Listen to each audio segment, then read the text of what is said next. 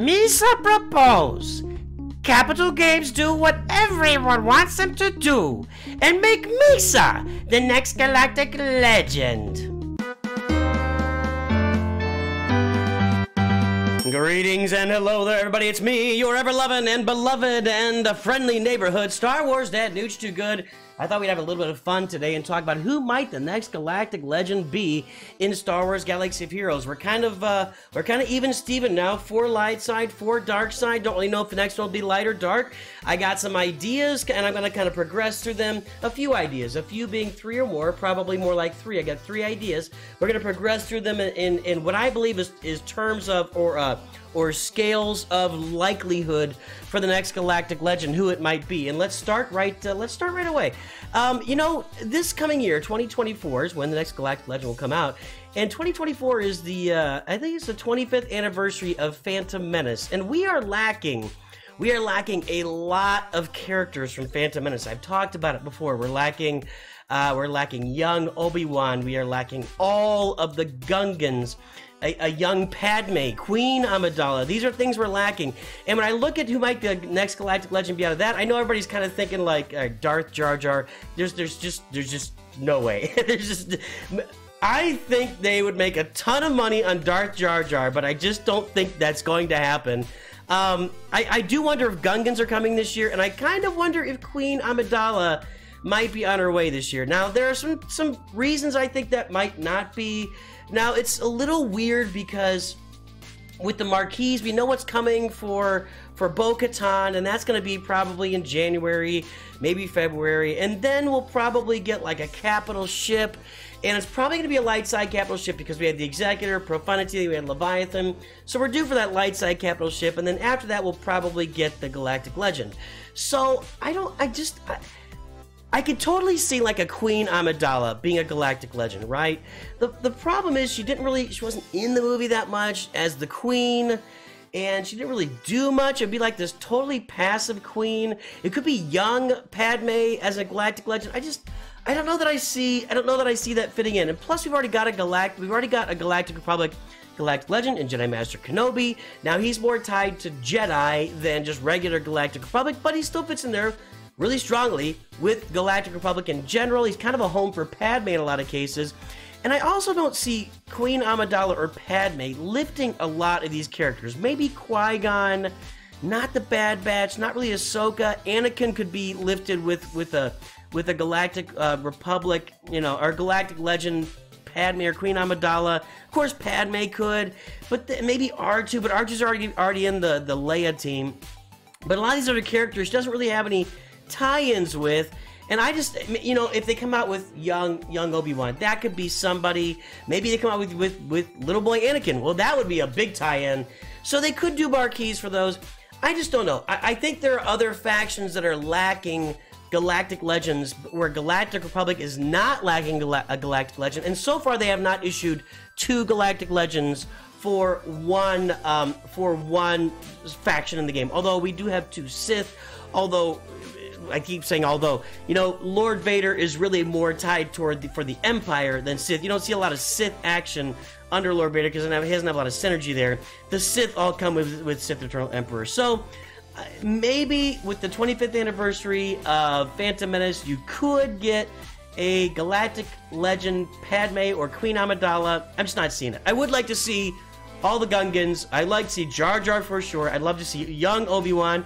I would even love to see young Anakin. You know, you've got Omega in there. Let's throw young Anakin in. Let's have him be a pilot.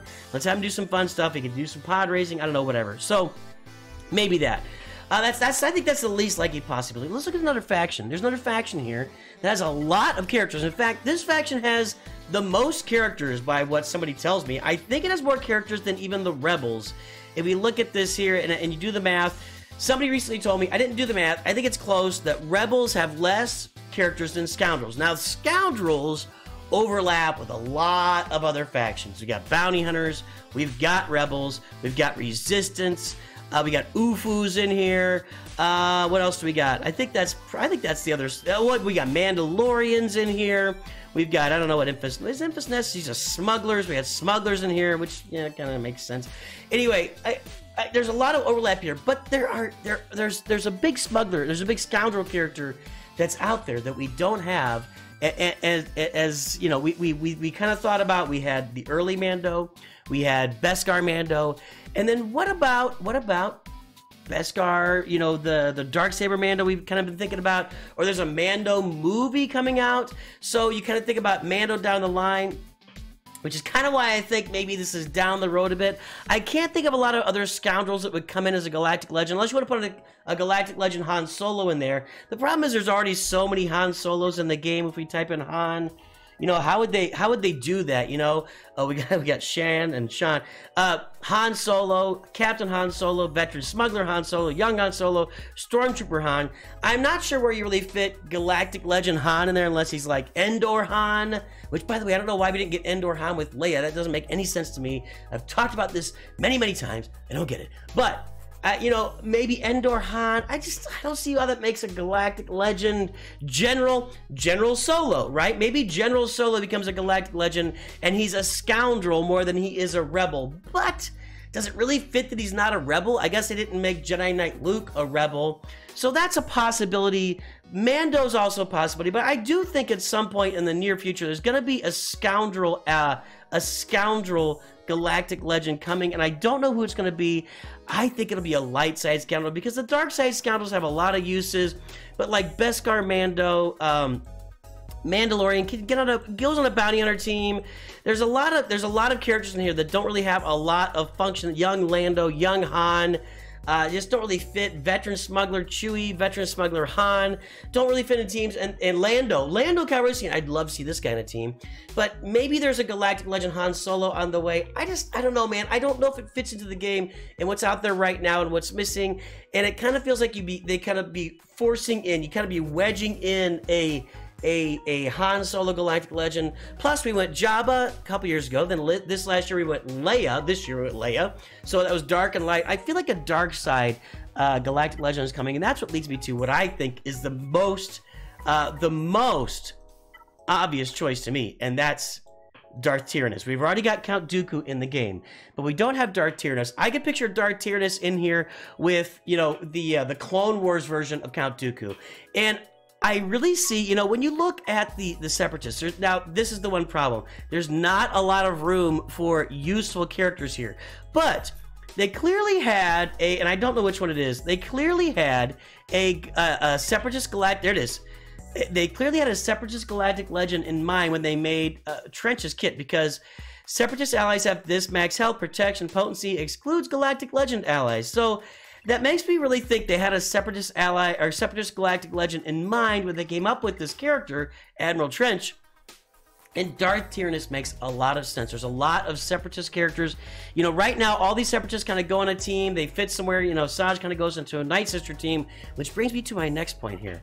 Let's talk about the Night Sisters a little bit. Count Dooku and the Night Sisters are irrevocably intertwined. I just wanted to say some big words. They're intertwined in the game. And Initiate and Acolyte really don't... They're not relic, and I know Gerbil could show you a bunch of math and show you how many, whatever. People don't have Initiate and Acolyte relicked up on their rosters. A lot of people don't have Spirit either, or even Talia's kind of lacking. Although I see more relic Talias than the other three, honestly, in the rosters I look at every day. People still haven't farmed Marin in a lot of cases. So Dooku, or Darth Tyrannus, having a lot of overlap with Night Sisters. You could even have another Night Sister, like a second version of Night Sister Spirit, maybe, could reflect the scene where he gets knocked out of bed by the spirits, and he's fighting with the spirits in there. You could even bring in young Count Dooku from the Tales of the Jedi series, or young young Qui-Gon and young Count Dooku could lead to a Darth Tyrannus. I think that would be tremendous. If I look at the opportunities within the game for a dark Galactic Legend, Darth Tyrannus over a Separatist squad with like Newt Gunray and maybe Admiral. You can't put Admiral Trench there because it doesn't go with Galactic. You'd need some more Separatists in there, and I don't know. I'm trying to think about. I guess you could even put. I guess that maybe even not Count Dooku, but young Jedi Dooku could fit as a Separatist, because he kind of made that transition in between. I don't know who else fits in the Separatists, but surely we can find some more Separatists to throw into this lineup. There's plenty of opportunities out there in the game, but I'd love to see Darth Tyrannus come to the game. He's kind of the guy that I really, and plus, we look at ships. Let's talk about ships a little bit. So when I think about ships, we're due for that light side big capital ship, right? And I think Gerbil and I kind of talked about that, the Mandalorian ship from Mandalorian Season 3. That makes a lot of sense with Bo-Katan coming out with with a light side ship that could really fit into the game. If we look at some of the ships that are out here, we could probably move over some of these where are we, these scoundrel ships over to there. I don't know. I like the idea of a Mandalorian capital ship. That would need to have some ships to go along with that, but that could be a light side capital ship that comes into the game to balance out light dark. And then maybe the following year is when you get that light side Galactic Legend, which could be a Mandalorian or it could be Han Solo. And then you get the dark side capital ship to go with Trench. So maybe the dark side capital ship with Trench comes in 2025, while you get a light side capital ship this year. And if you get a dark side capital ship with Trench, maybe along the way, if we get Darth Tyrannus, we get Count Dooku's separatist, fighter with the big sail on it. We got a bunch of other droid ships that could still be dropped into this game that could be layered in over the next year to go with a separatist capital ship. But yeah, these are I would love to see Darth Tyrannus in this game. Darth Tyrannus would make a tremendous amount of sense. Of course, his kit would be so long I wouldn't have any clue what he's doing. But man, that'd be a lot of fun to have him in a game. Hey, that's all I got. Those are my thoughts on it. The specifics, could we get a Padme? Could we get a Han Solo or another version of Mando? Could we get a Darth Tyrannus? Let me know what you think. I'd love to hear your thoughts for the next Galactic Legend, who it's going to be, why you think it's going to be that. I really think the Separatists need a Galactic Legend, and they kind of poked at it a little bit with Admiral Trench. I feel like Darth Tyrannus is not a slam dunk, but I feel like it's a good possibility that he might be on the way. I don't know who else would be for the Separatists to put as a Galactic Legend. Let me know what you think in the comments. I'll talk to you soon, and of course, always remember, Nooch too good.